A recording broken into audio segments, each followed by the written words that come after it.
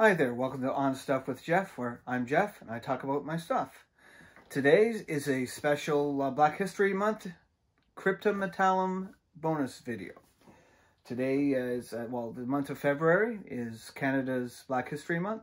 That's where we remember, celebrate and acknowledge a lot of the accomplishments and, of course, a lot of the trauma that Black people still have to face today.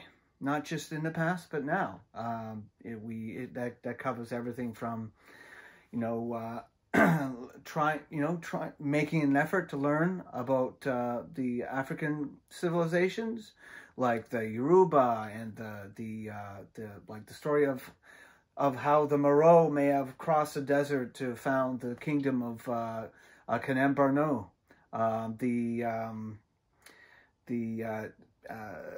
manufacturing trading civilization of the Shona at Great Zimbabwe. They traded with Ming China. It's also, obviously, we learn about what Black people have had to face during and after slavery.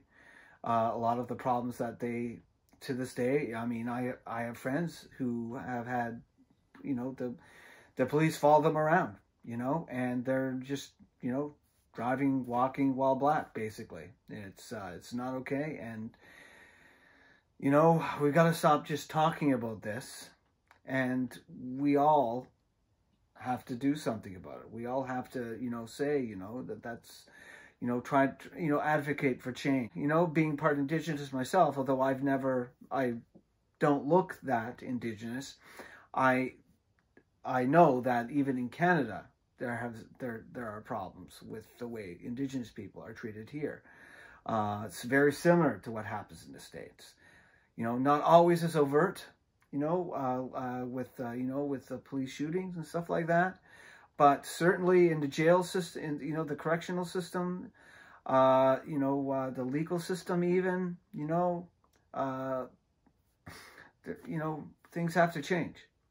But we're here to talk about metal, and one of the things I've noticed is that there seem to be a lot of science fiction fantasy authors who are Black, like this Nella Hopkinson. She's fantastic. Here's another one, Stephen Barnes, the Aubrey Promise books. This is the second one. I lent the other one to my dad for COVID support. This is like a cyberpunk book without the cyber. And of course, the legendary Octavia Butler, a giant of science fiction. There are even tabletop fantasy game designers who are Black, like Mike Pondsmith.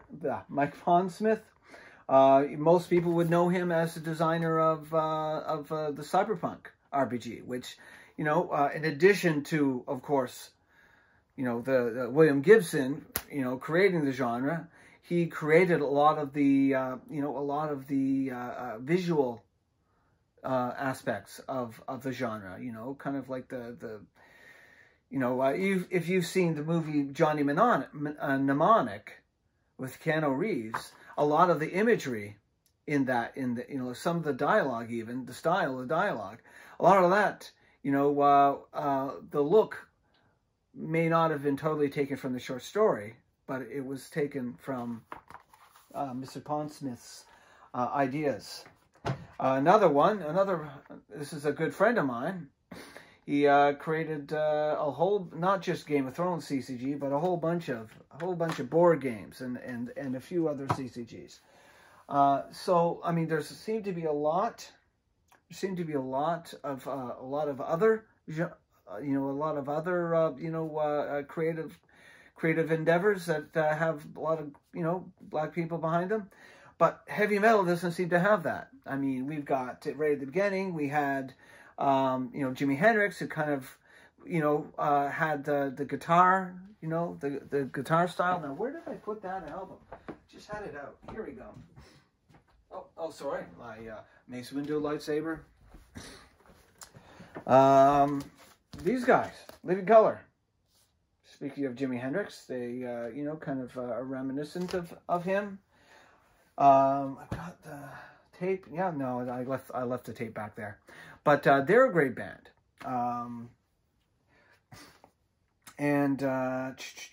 These guys got their Bandcamp page, Demagogue Satanum.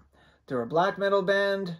They're basically, you know, traditional, you know, satanic black metal. You know, they only have 2 EPs in a split. And I can't find any of them. You know, I can't, you know, not there. Yeah, I've been trying to find a way to pick up any of their stuff, but I mean, this is good stuff. So, you know, it's aggressive, a little chunky. It's you know, it has that you know, low quality production.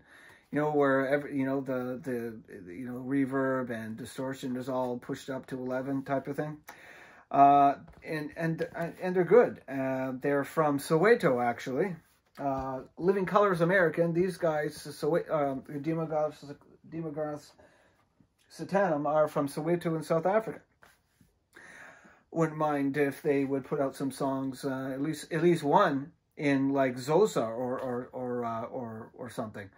That's a language from South Africa. So yeah, I mean, black metal is heavy metal is descended from blues and jazz, bebop, you know. So I'm a little confused as to why I can't find any black heavy metal bands. So if anybody out there is aware of any, let me know. You know, you know, it could be black metal, they could be, you know, death doom, or just, you know, it's just traditional heavy metal, you know, or like like a rainbow type of heavy metal, just anything. Let me know, and put, you know, add it to the comments below, well, I guess that's it. I mean, it's a short list, right? So if you like listening to me ramble on about heavy metal, you know, like, subscribe, ding the little bell, look me up on my you know, Twitter or Facebook or Instagram. Well, mostly it's my Instagram. I just put pictures there, just nothing too serious, because I'm pretty heavily involved in politics up here in Canada. So yeah, so there you go. Thanks a lot, and happy Black History Month.